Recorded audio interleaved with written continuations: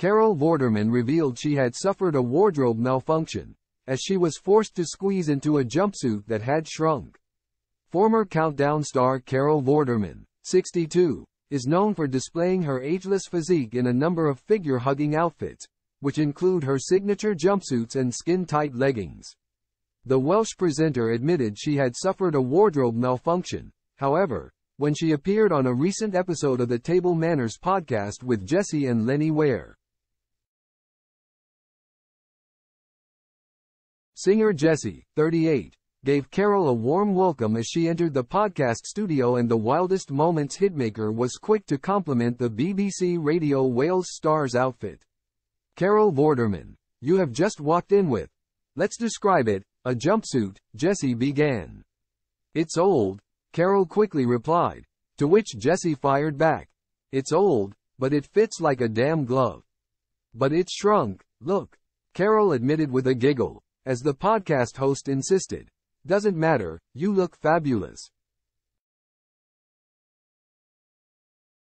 Carol attempted to criticize her outfit once more, starting to hone in on what was wrong with the trouser bit, before Jessie quickly came in with another glowing compliment.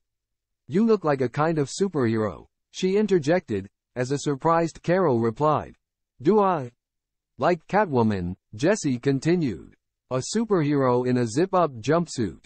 I don't want to objectify you, but your body is something else and it's quite unbelievable," she added. "It's just a pleasure to have you here. We're so excited," Jessie and Lenny told Carol, as the Pride of Britain host began to laugh.